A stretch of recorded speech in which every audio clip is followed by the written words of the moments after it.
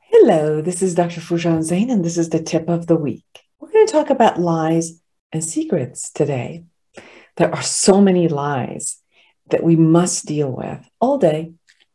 The lies we tell ourselves, the lies we tell others, being lied to by our family, at work, in social media, society, companies, and politicians. So what's considered lying? Well, when Merriam-Webster says an intentionally false statement is used regarding a situation involving deception or founded on a mistaken impression. An assertion of something known or believed by the speaker or writer to be untrue with intent to deceive, or an untrue or inaccurate statement that may or may not be considered true by the speaker or the writer. So why do we lie?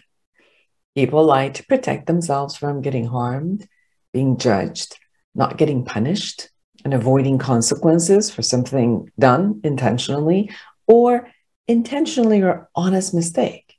People lie to gain a reward they are pursuing, such as exaggerating their experience and talents in interviews for work or on a date. They might lie to gain others' admiration and validation in their community, or stop being embarrassed in front of a community for something they have done that makes them feel ashamed. Some lie to protect others, for them not to feel bad, such as, eating at somebody's house and they've cooked for so long and you're telling them it was great, even though you really didn't like it. People may need to hold a spouse, friend, or colleague's privacy and lie about matters to protect them. Most people lie to hold on to a career of positions, marriages, jobs, and control over others. Lying can become a habit or a pathology when repeated so often that it becomes the first go-to way of information giving. Usually, when someone has repeatedly learned that who they are is not safe to be revealed, they create a persona to deliver all they intend and desire. It's a hard job to keep that persona going. Therefore, a web of lies is consistently manufactured to keep the game going. Withholding information relevant to others in decision-making about life can also be considered intentional and part of any of what I just said as far as reasoning for lying. And then what's secrecy? Now, Merriam-Webster Dictionary defines it as the condition of being hidden or concealed, the habit of practice of keeping secrets or maintaining privacy or concealment. Secrets are also intentional withholding of personal information. The difference is that withholding information from a particular person or in a specific situation can also be considered a lie. In contrast, if a person holds information from all or most people, it can be generalized privacy issues, and then they're accompanied by guilt and shame. So if you're holding a secret, you're probably holding some shame with it. Most common secrets are about having an emotional or physical affair, sexual orientation, romantic desires, an embarrassing incident, sexual fetishes or fantasies, financial situation, financial wealth, financial plans or financial debt, illnesses in their life or in their family history, self-harming acts or harming others, thought process, or if they have done it before, addiction, an illegal act such as stealing or embezzling money, childhood traumas such as sexual abuse, past intimate relationships, or intruding upon another person's privacy, such as kind of like checking their phone or private property, the closets, wherever they are. Ambition or future goals in achieving fitness, career, finances, or relations in fear of jealousy or envy, or even failure. They don't want to tell people what they're going to do in case they fail. So what's the harm? What a little lying, a bit of holding secret. There's a lot of harm in holding high levels of anxiety and stress to be found out at any moment. Psychologically, it's very damaging.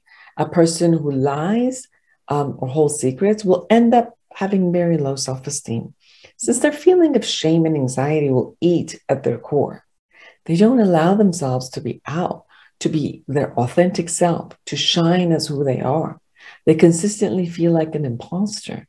In their own privacy, they might begin hating themselves for the prison they've created. When others get close to them, that anxiety turns into panic. It's really hard for them to be close to anyone. Therefore, it affects them, their intimate relationship and marriages significantly.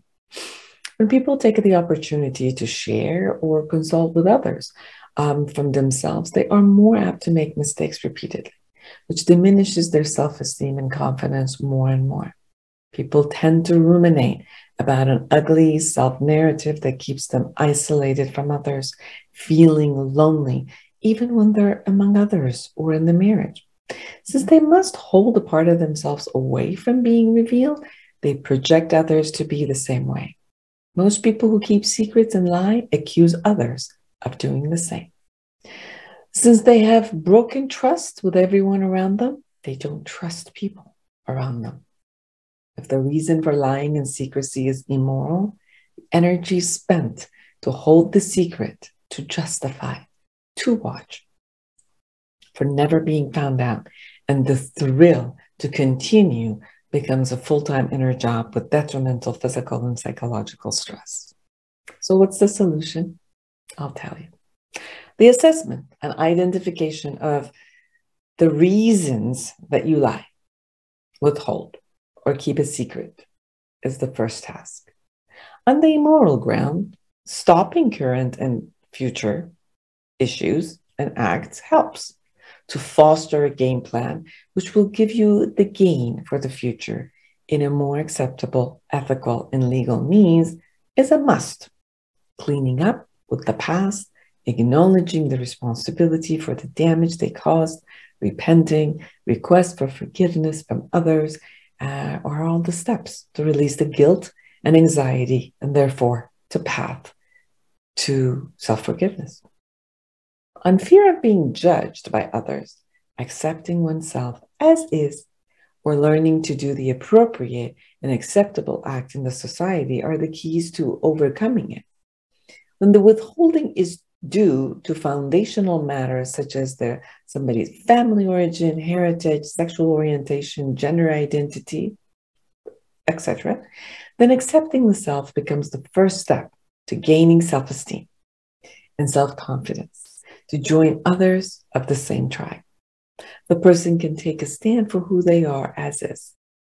If they feel shame because others gave them comments about their behavior, then it's essential to learn appropriate skills to fit in the society they're in.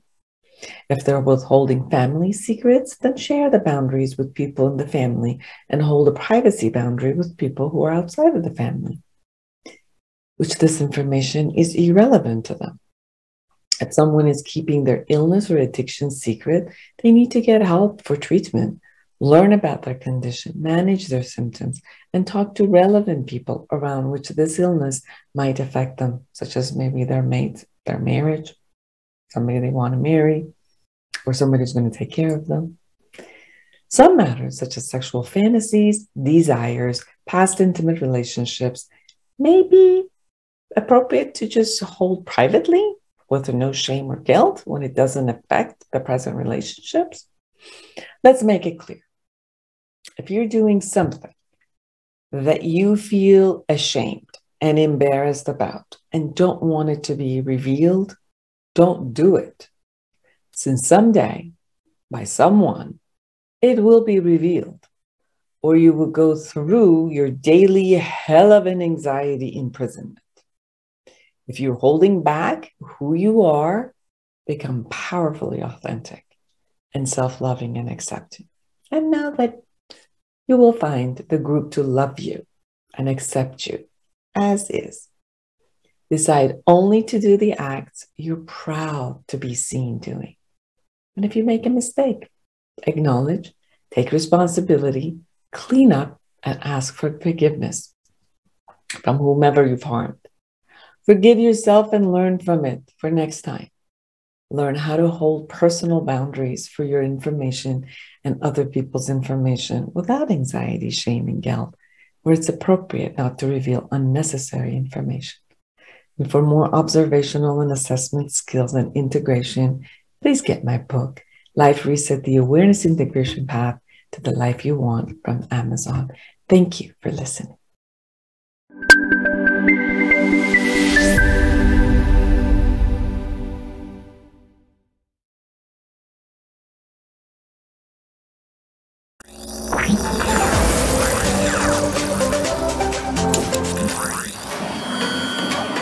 Togetherness Media. Togethernessmedia.com.